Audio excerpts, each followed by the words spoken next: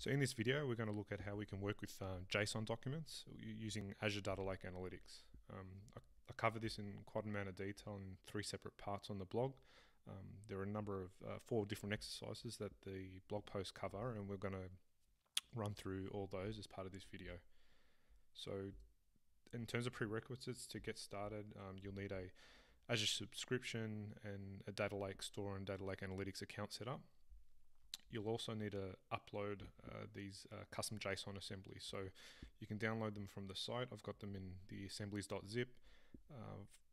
To make things easy for the purposes of the tutorial, I've just uploaded them into the root directory, and that way it makes it really easy to reference them in our U-SQL jobs. But you may have obviously a more appropriate place if you're doing this in a production-like environment. So before we jump in the code, in terms of the high-level flow, it doesn't differ too much from this. So we'll have a JSON document. This is a data format typically exchanged between web apps and APIs. And JSON documents are quite hierarchical in nature. So we're going to try to convert that and pass the JSON document into a flattened CSV. And we'll be doing that by running a U-SQL job where Azure Data Lake Analytics will be our compute engine. Okay. All the files that we'll be using, they're on the site in terms of the different exercises, so you can either craft them yourself because some of them are fairly simple, otherwise you can download them from the site. For this video, I'll actually be using Visual Studio Code and how it integrates with Data Lake tools. I won't cover that in terms of how to get that set up. You can refer to Microsoft's own website for that, but that's where we'll be working from. Okay, so we'll start off with something really simple, and then they'll get progressively harder as we run through the 4 exercises. In this first example, we've got a very simple JSON document with a single object. In this case, it reflects a movie. So we've got attributes like title, rating, genre, and year, and it's not an array; it's just a single object, and these are kind of key value pairs. So the objective with the U-SQL is we want to flatten that out into a single row that reflects all these data points. So again, the assumption at this point is that you have all those accounts set up and that you've uploaded the assemblies, the JSON assemblies to, in this case, I've uploaded to the root folder, hence the relative path references. So the first 2 lines just creates the assemblies if they don't exist. The next part B is we reference those for this particular job. And then we specify this namespace because when we use capabilities from the JSON assemblies like Json Extractor, we don't want to type out kind of the verbose name. We just want to refer to them using the shortened name. So we're using this namespace. And this is where the real kind of chunk of the code is. So we declare our inputs and outputs as variables. So we have exercise 1, which is sitting on our Data Lake store. And then we define our output, which is going to be in an output folder on the Data Lake store. And we're going to call it exercise1.csv. The actual extraction is very, very simple. Because we have one object to work with, we don't have arrays. We can simply define. This is an example of defining schema on read. So we want to extract title, rating, genre, year. And we also define the data types because it's essentially, as I mentioned, it's a schema on read. So we've got title, rating, genre as strings and our year as an int. From input file, so the input file is pointing to our JSON document using the Json Extractor. So the results of that will be stored in this variable. And then we simply write those results out to CSV. So we'll run this job.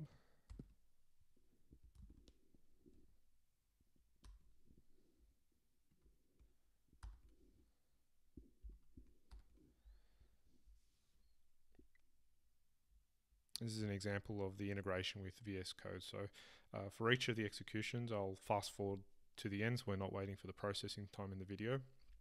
But you can see an example of what it looks like as it's running through.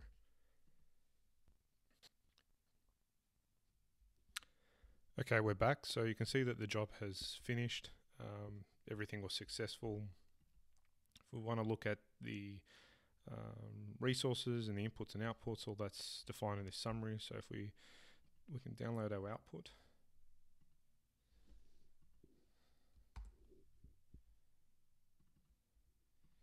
And you can see there that we've flattened our JSON document into the single row. Okay. So next up, we've got exercise 2. In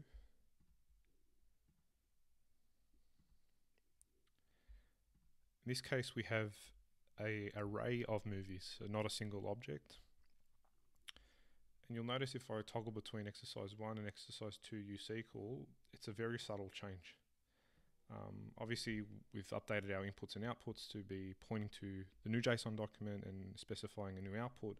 But beyond that, there's only one minor change, which is in the Json Extractor. So whereas previously, if you look at exercise 1, there was no parameter value specified in terms of a path, a JSON path to start with. We have specified one in exercise 2, and in this case provided essentially like a wildcard to say within movies we want to iterate through all the objects within the movies array. Otherwise the schema in terms of title, rating, genre, year is exactly the same. So we'll run this and check out the output.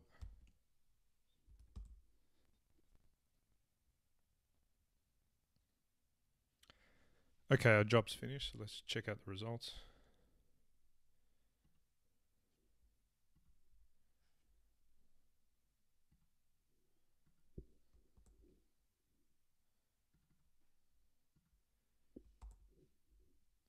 So you can see there our array has turned out into flattened rows.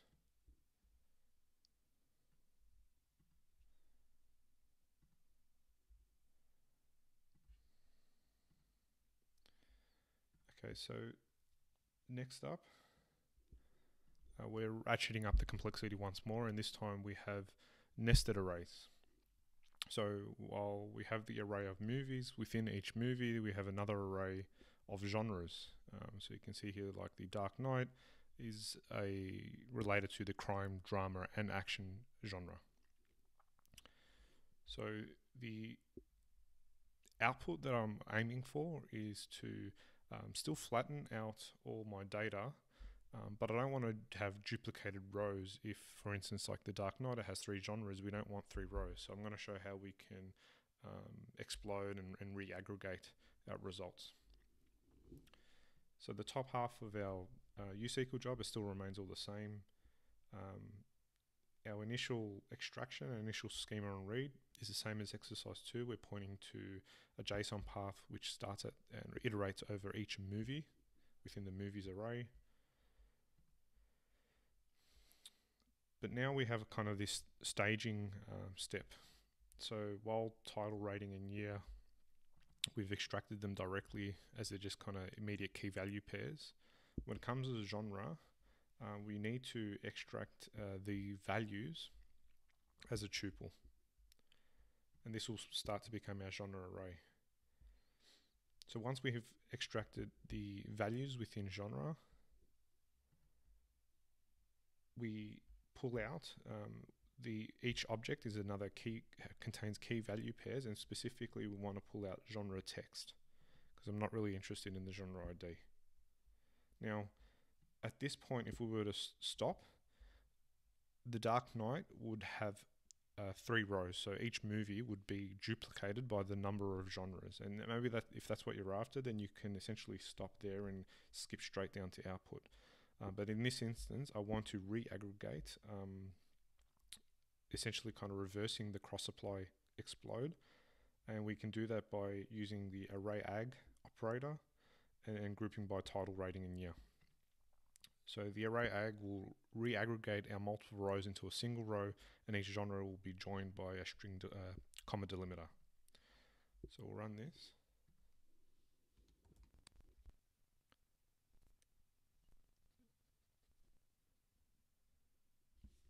Okay, so the job's finished. We'll check out our results.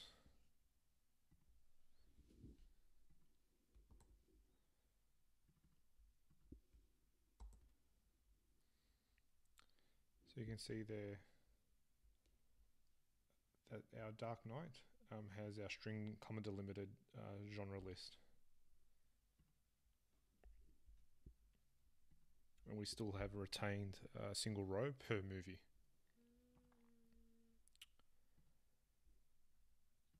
Okay, so now in our last exercise, this is one of the more complex examples. We have a typical schema structure that you'd most likely see out in the wild, kind of very hierarchical, very highly nested, and in this case, this sample data has information on restaurants across London. So the challenge that we've got is a couple of them. One is not all the data is contained within a single file, so we've been working with single input files to date. In this case, we're going to have our restaurant data spread across 80 plus JSON documents. The second challenge is that we're going to have key pieces of information spread throughout different levels of the hierarchy. So you can see here we have a restaurants array, and we have cuisines, we have information that we require at the basic info level. So we're kind of working within multiple levels of a single object. Our third challenge is that not all the data is consistent. So there may be some instances where things like costs, the average cost per restaurant is not consistent, and sometimes that value may be null. So how do we handle that? And then lastly, similar to the movie scenario where we had multiple genres, in the restaurants we have restaurants that are related to multiple cuisines. But again, we only want to have that one row. So we're going to be using similar techniques that we did in exercise 3.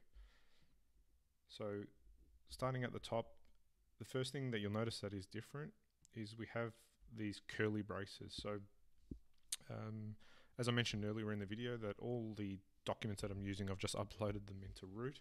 So if we have a look at Data Lake Explorer,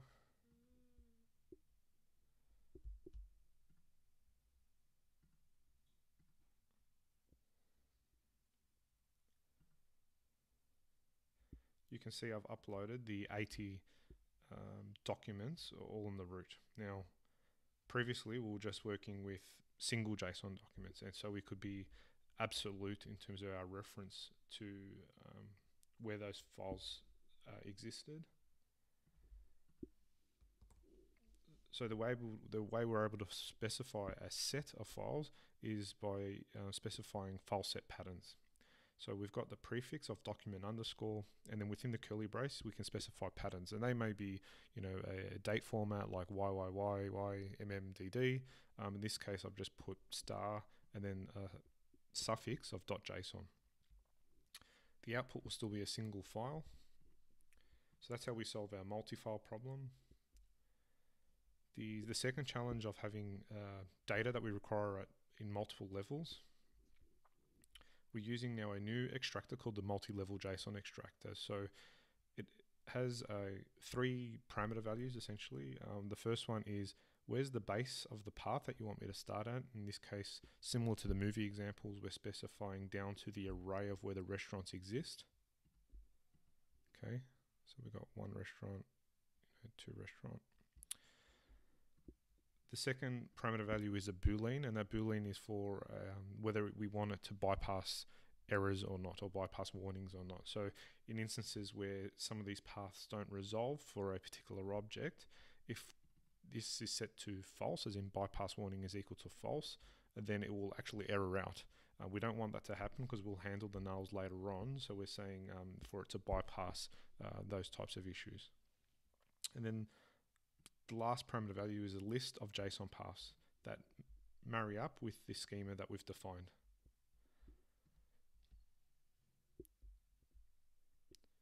So in terms of handling those inconsistent data points, we have costs, which we know is sometimes going to come up with nulls. So we can use the coalesce operator to basically say, where null, we're just going to have an empty string. Otherwise, cost is, if there is a value in cost, that's our preference. And then similar to the movie example, we're extracting the values out of the cuisine to essentially grab the cuisine array for each restaurant. using the cross-apply explode operator. So again, at this point, we'll have multiple rows per restaurant if they have more than one cuisine related to that particular restaurant, and we specifically want the cuisine name. And our last step in the process is to re-aggregate those cuisines and doing a bit of transformation. So there's some unwanted text within the cost string, and we simply just want the numeric value. So there is a Unicode character which represents the pound symbol, as well as some text there, trimming all that up, and that leaves us with the value. So let's run this. Okay, so our job's finished running. You can see here is we've got the 80 plus odd JSON documents that ended up being picked up as part of the file set, but the singular CSV output.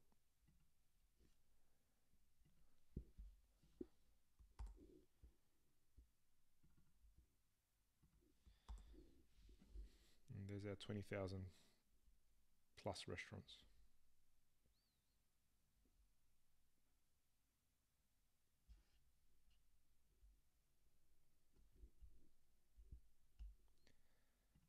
So that's it. I'll have the links in the YouTube video how to get to the blog post, which steps through this in step-by-step details. Otherwise, that's it.